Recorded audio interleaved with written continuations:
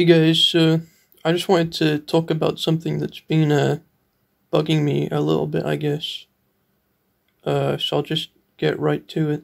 So I bought these Vans online, but it says Vans, but it's just a shoebox, and it had shoes in it, of course. But I thought I was getting like a van that you can put stuff in. Like the shoes are fine and all, but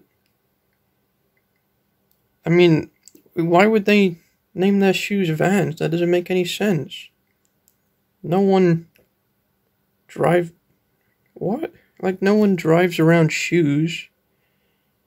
They say like off the wall. Who's putting shoes or a van on the wall in the first place?